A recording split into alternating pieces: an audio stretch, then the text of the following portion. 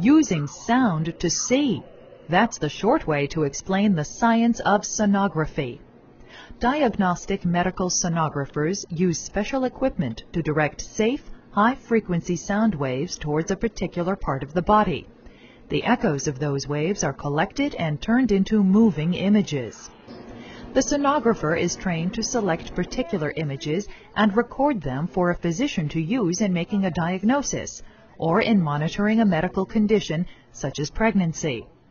They may specialize in such areas as obstetrics and gynecologic sonography, abdominal sonography, neurosonography, ophthalmologic sonography, vascular technology, or echocardiography. Training for this career is available at many 2- and 4-year colleges. Certification exams are available from the American Registry of Diagnostic Medical Sonographers. Beginning in 2005, an associate or higher degree will be required for registration. Come right in. While theirs is a highly technical profession, diagnostic medical sonographers should have good people skills. No pain at all.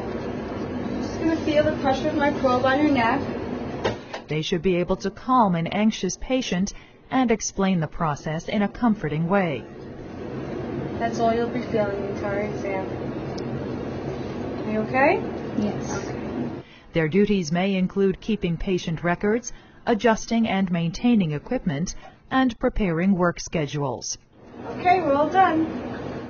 Also called ultrasonography, this profession provides a vital and painless healthcare service. And they'll discuss them with you. Okay? Have a nice day.